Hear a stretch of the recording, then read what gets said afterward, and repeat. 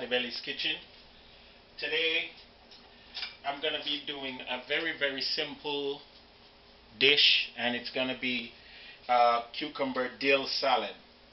Alright, I have here one cucumber, I have a red onion, I have two different kinds of grape tomatoes, the red one and the golden one, or yellow. I have some dill, and pretty much I'm gonna amalgamate all of this together with some olive oil and maybe a little bit of salt, little pepper, little spices. So join me in the kitchen as we make a very simple cucumber salad. I have here the cucumber, and I just basically took off some of the skin from the cucumber, and I'm just taking a fork to to score it. And this is just style, it's no biggie. This is just for style.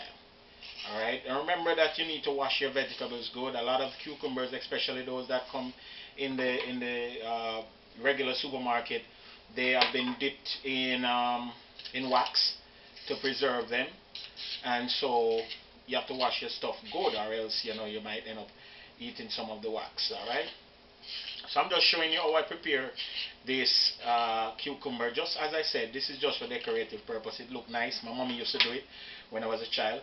Now normally the seeds, you don't use the seeds. Alright, so as you can see, I've already done one, but I'll show you.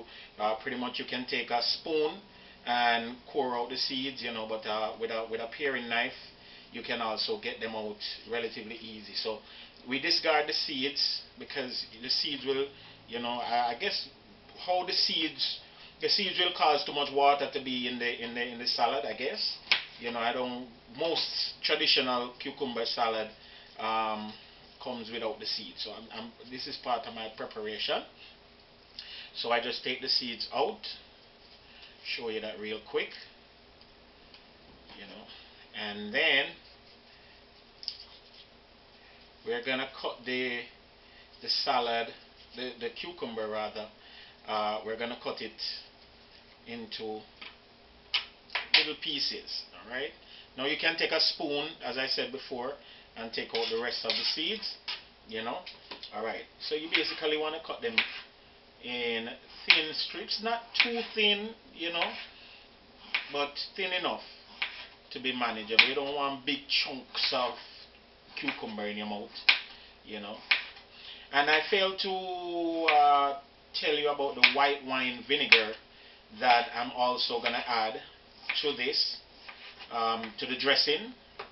And you're going to use about a quarter cup of white wine vinegar, and to that you're going to add some salt, and you're going to whisk that real quick in your bowl, and then we do the rest. Alright, so I'm just going to cut this up and finish preparing all of my vegetables. Well, relatively the vegetables are prepared, but I'm just going to show you, in the interest of time, how to prepare the onions. You want the onions in thin slivers.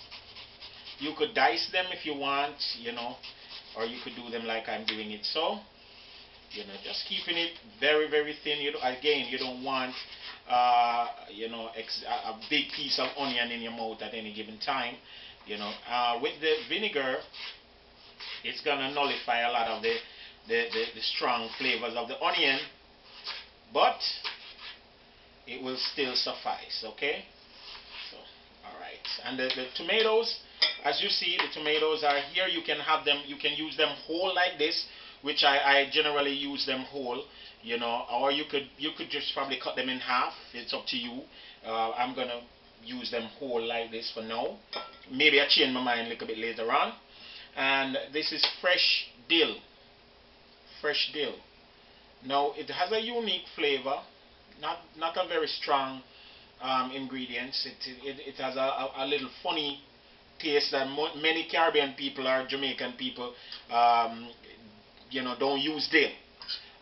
It's not something that I used growing up, but it's a nice ingredient, very nice ingredient. So my dressing is set.